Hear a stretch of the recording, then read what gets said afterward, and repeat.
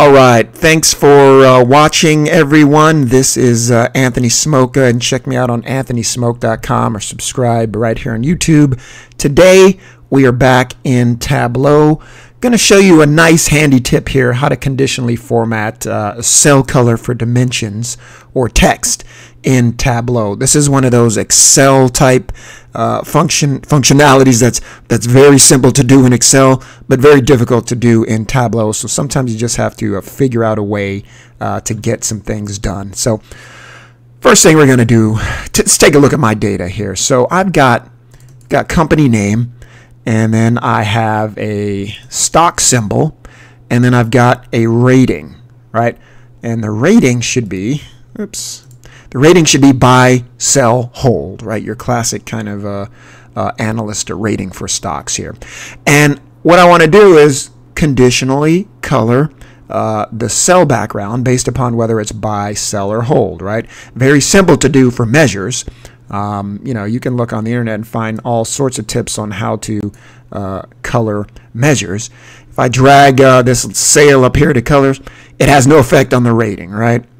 Because it's over here in this area where the marks are, right? So we want to color the rating. So let me show you how you do that. You're going to create a calculated field, and I like to call it 1, and it has a value of 1, right? These are placeholder calculations here. I'm going to call this 0, and it has a value 1. It doesn't matter what I put in here, really.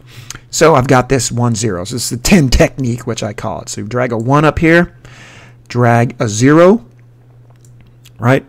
As you can see, I've got kind of two measure areas here where marks would go. And so always remember, make sure you're on the correct marks card. On my 1, I like to place color. So what you're going to do, you're going to create a calculated field. Go up here, create calculated field. I already have it pre-created. And this is what I call the ratings calc. Let's take a look at it. If my rating is buy, then put green. Else if the rating is sell, and put red. Now these aren't going to actually affect the color. We have to change those manually. They're just a description for now. You're going to end and say OK. So this is my rating calculation. We're going to drag that over here to color, and the colors change, right?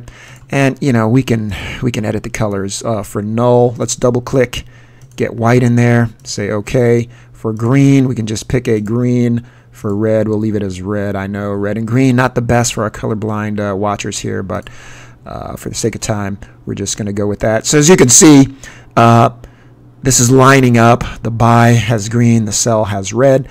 Over here, we still have this guy left, right? So we're going to go over here to the 0. We're going to go to the marks card. This is where our text is going to go. So we've got our rating. Let's bring this guy over to label. Make sure this is text. Right, that changes. And let's go back up here really quick. This is very important. Make sure this is hard-coded as a square, and make sure the size is all the way out, right? So that way it doesn't change if you do something else in the viz, right? So we've got these two. How do we bring them together?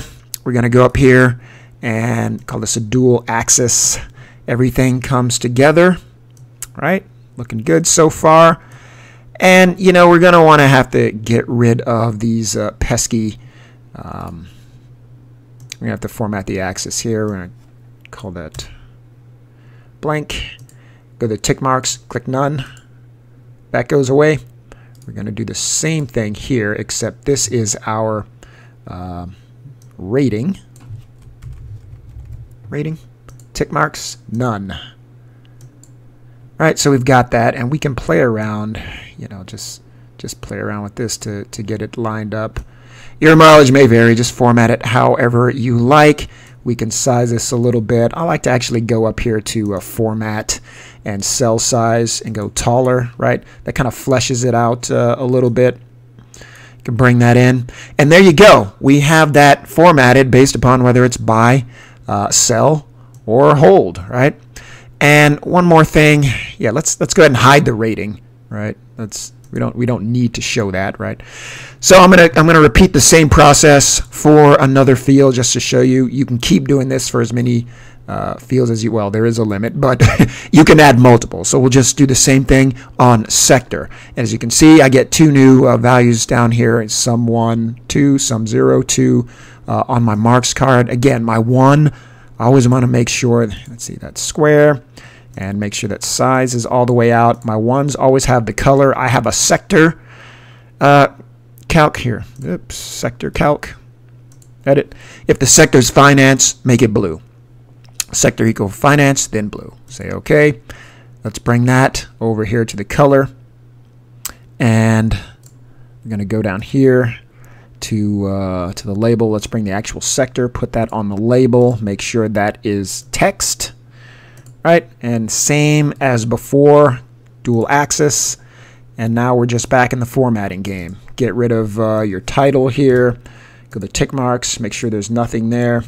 Go up here. Oops, we want to edit our axis. We're going to call this sector. Tick marks, none. Say OK. And I'm actually going to bring sector in here. Like to just bring it in, make sure the show header, if it was selected, unselect it. So that way you don't run into problems. If I go down here to Aegon, as you can see, let me do this first. Let's drag this guy over. As you can see with Aegon, sounds very Targaryen there, but it's actually a life insurance company. It has multiple symbols, and you know, if you don't bring in these headers and not show them, you'll have issues with the formatting. So make sure you bring those in and just hide. Bring those in and uncheck show header, and you won't have any problems with these being colored in this situation. So there you go. There is your Tableau tip of the day. Very handy when you have to try and get some Excel type functionality into Tableau. Go ahead and take this tip and get out there and do some great things with your data. So this has been Anthony Smoak. Thanks for watching, everyone.